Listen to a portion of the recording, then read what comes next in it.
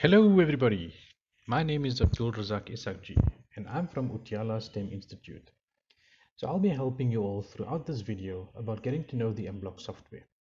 Before we get started, I would like to thank mBlock for putting together this amazing software for everyone around the world to easily learn programming as well as many other technologies in the fourth industrial revolution.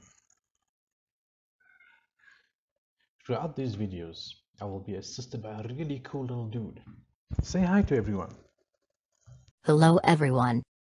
I'm an engineer from uTyala STEM Institute. You can call me Panda. I will be helping you all as we all learn mBlock programming together. So how many of you guys like to play video games on consoles or smart devices or even on PC? What about using apps? Don't you think they can be really useful most of the time? Now with all of these things, have you ever wondered how they're all made? If you have, I have great news for you guys.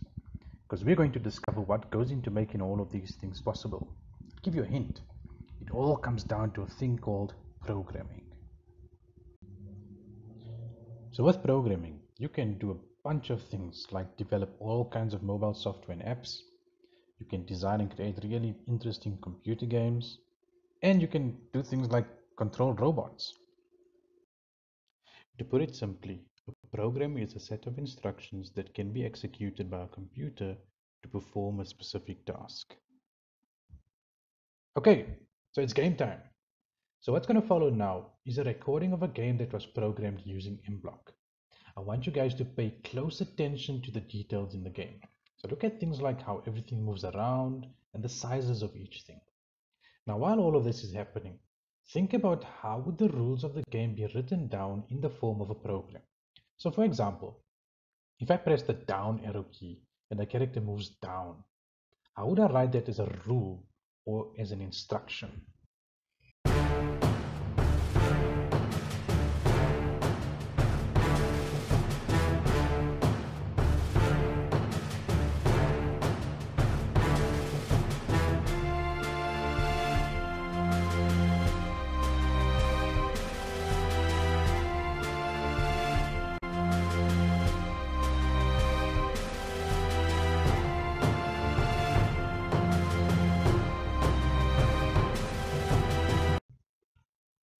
Right, so I hope you guys have been paying attention to the last video, because right now, you are going to be programming the game. So the game has 4 simple rules. Rule number 1, up to 2 players can play the game in duel mode. Rule number 2, the game is 1 minute long. The player with the highest score after 1 minute wins. Rule number 3, if the scores are the same, the person with the most health points will win. Rule number 4, if the score and the health points are the same, then the game will end in a draw.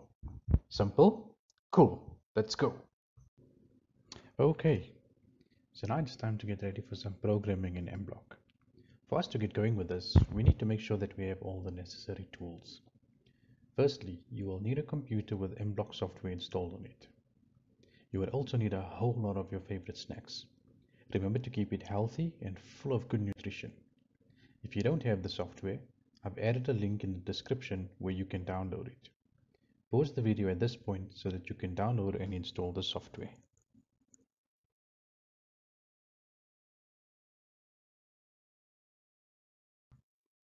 Right, so if you've installed the software correctly, you will see a little icon on the desktop that has a picture of Panda, our engineer, remember? Go ahead and click on this icon to open up the software. You will end up seeing a screen that looks something like this. The next thing you're going to do is click on the Tutorials tab. After clicking on the Tutorials tab, click on Example Programs.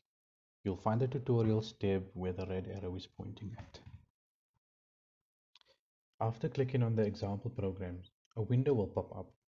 Click on the Stage tab and then look for the program called Space Adventure. Click on this program and then click OK.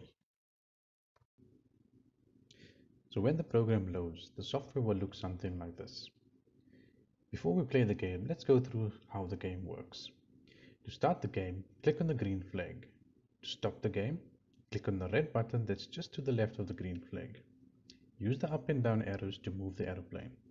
Use the spacebar to shoot. you need to either shoot or dodge the round balls.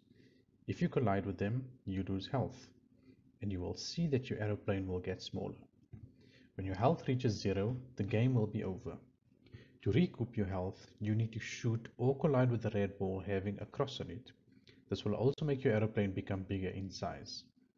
The game lasts for 1 minute, and the player with the highest score wins. If the scores are the same, then the player with the most health will win. If the score and the health are the same, then the game ends in a draw. Makes sense? Go ahead and give it a try. So I hope you guys had fun with the space adventure game. Now it's time to uncover the layers of the game and see what is underneath all of it. What we will be looking for is how programs are constructed in a logical sequence so that it can serve a solution for what is intended. So let's say that we want to make a toasted cheese and tomato sandwich. The first thing that you're going to need are some ingredients. So you'll need sandwich bread, cheese, some tomatoes, maybe some spices.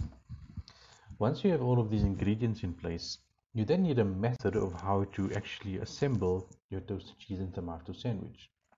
So the first thing you'll do is you'll place one slice of bread on a plate. Then you'll add some cheese. Then you'll add some slices of tomato. Then you'll add some spices, and you'll then add the second slice of bread on top of this to finish off your sandwich. The last thing that you would do is you would place the sandwich on a toaster.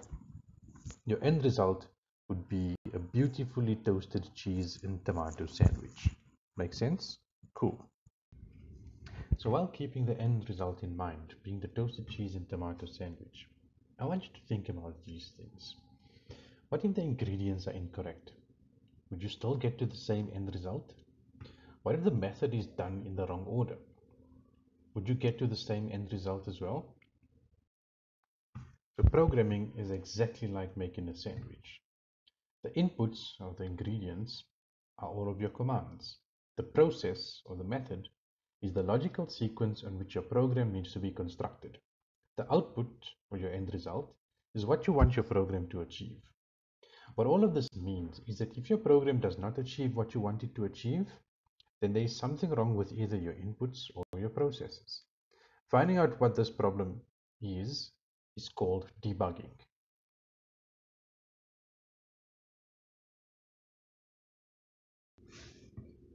So before we get into making our first program, let's first take a tour of the mBlock graphical user interface, or GUI for short. Firstly, you will find a menu bar right at the top of the screen. Here you will find all of the tabs where you can create new programs, save existing programs, or even access examples and tutorials. The menu bar is much like other software that you are used to. Next we have the stage area. This is where you can find a preview of what your program output will look like. You can also use this area to connect a device, set your sprite, or change the background. In the block area, you will find all of the blocks that can be used to construct a program. What's cool about this is that each block is classified according to a different color. So for example, dark blue is for motion, purple is for looks, pink is for sound, and so on. Lastly, there is the script area. This is where all the magic happens. We use this area to drag the blocks and arrange them in a logical sequence based on what we want the program to do. Okay, now it's time to take all of the stuff that we've learned so far and put it into practice. For this section, I suggest that you split your screen in half. Adjust the window where you're watching the video on one side of the screen, and then adjust the mBlock software screen to the other half of your screen. Like this, you will be able to move from the video to the software without too much of hassles. Also, after each step that's demonstrated in the video, pause the video and then try it out for yourself. Remember, try not to learn these steps like a recipe. Understand why you are doing what you are doing. If you feel that you can anticipate the next steps, then go ahead and try it out for yourself. Then see if it is what was intended. Here's a quick overview of what needs to be done for the practical. The main objective is to make the panda move forward. For this to happen, here's a few things that need to be done. Make sure that the program is created in the Sprites tab of your stage area. Find and select the Events tab, then drag and drop the When flag is clicked block into the script area. Then you're going to find the Motions tab and drag and drop the Move 10 Steps block into the script area. Once these two blocks are connected like puzzle pieces, click on the green flag in your stage area and see if the output is the same as what was intended in the objective. Okay, so now I'm going to go through the task with you guys step by step. If you still have the Space Adventures game open, it's kind of going to look something like this here. What you want to do now is create a new file. So you'll click on File, click New, and then it will open up a new program. If it prompts you to save the previous file, just click No, and then it's going to bring you to the window that you see on your screen now. The first thing you're going to do is make sure that the Sprites tab is activated inside of your stage area. The next thing you're going to do is look for the Events tab, which is that one, and then you're going to look for When green flag is clicked, which is this one. Click on the When green flag is clicked block and drag it into your script area. The next thing you're going to do is look for your Motions tab, which is this one right on top. After you click on the Motions tab, look for Move 10 Steps. Once you've found the Move 10 Steps block, click on it, drag it into the script area, and place it in such a way that it sticks onto the previous block like a puzzle piece.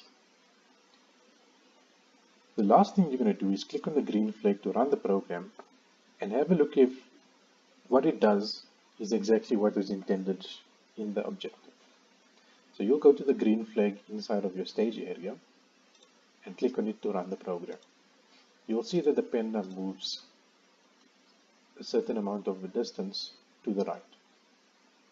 So if you want to have a look at your program run in a bigger window, you click on this block here, which gives you a full screen mode. If you then click on the green flag, your program runs and you get to see it in full screen view. To go back to the stage area or to exit the full screen view, you simply click on this tab over here. This brings you back to the general graphics user interface, or the GUI, that we would be using to develop your programs. Easy as cake, right?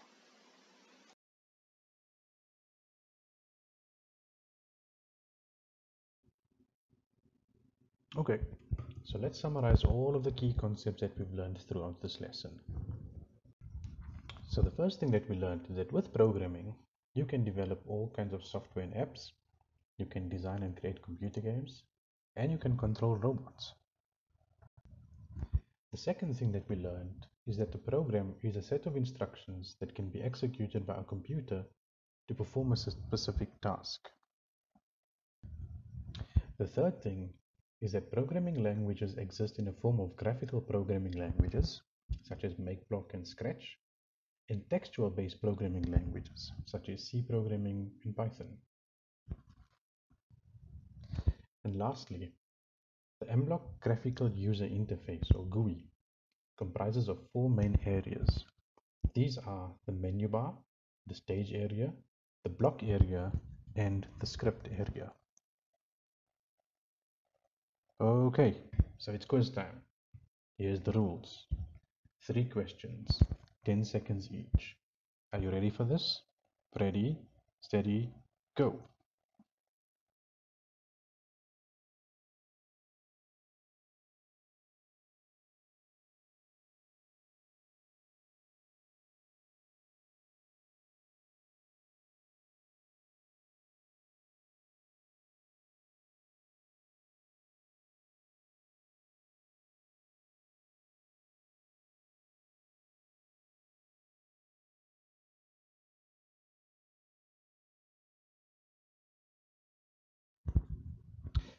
Thank you for tuning into the first lesson of the mBlock STEAM on board course.